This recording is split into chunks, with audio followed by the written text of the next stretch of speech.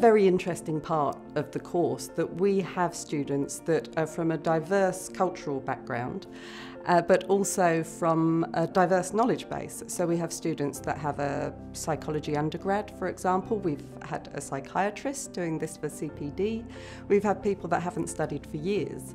So because we have people from different cultural backgrounds and also from different knowledge bases, it means that they interact and share that knowledge and those cultural experiences between them. And we do see a lot of student engagement between the students outside of the teaching fellows.